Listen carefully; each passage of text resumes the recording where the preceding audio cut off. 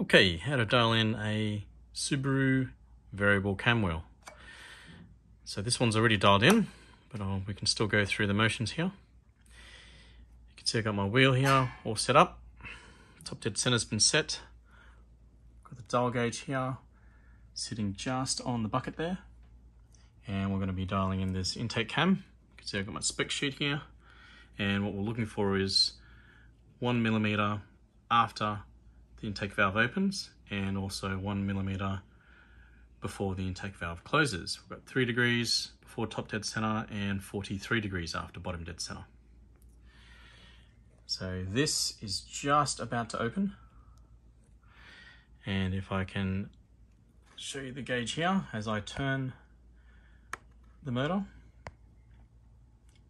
it is zeroed. It doesn't have to be zeroed. It's more about 1 millimeter after the valve is opened. So now you can see here, the valve has started to open.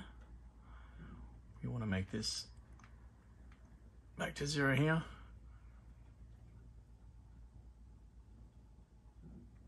So that's 1 millimeter open.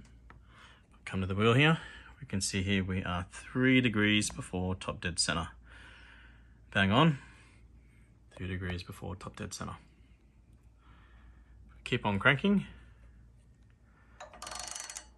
What we want to see is 1 millimeter before the valve closes now. I can see that if I come up on the wheel, I'm just about to see bottom dead center. All right, and I'm going to keep on cranking until I see 43, and it's a bit hard with one hand. If I keep on tapping, you can see here I'm on 43, just before. You can see here, keep on going.